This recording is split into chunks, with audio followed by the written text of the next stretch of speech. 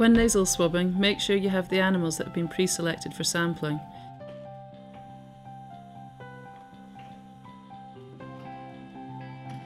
Before taking the sample, as a double check, cross-reference the ear tag against the list of requested animals. If the nostril is dirty, wipe it with a clean cloth.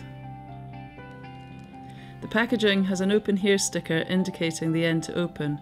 Peel back the packaging and remove the nasal swab, making sure that the swab doesn't contact any surfaces.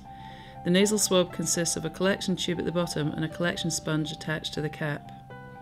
Holding the collection tube, rub the sponge around the inside of the animal's nostril for a good 5 seconds.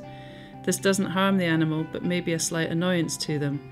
If moderate restraint is required, then a halter could be used. After swabbing, hold the tube upright and unscrew the cap. There is liquid inside the tube, so be careful it doesn't spill. Turn the cap upside down and insert the sponge into the tube and screw the cap on tightly. Shake the tube for 5 seconds to thoroughly mix the sample. Label the swab by clearly writing the animal's UK number on the white space available on the side of the collection tube.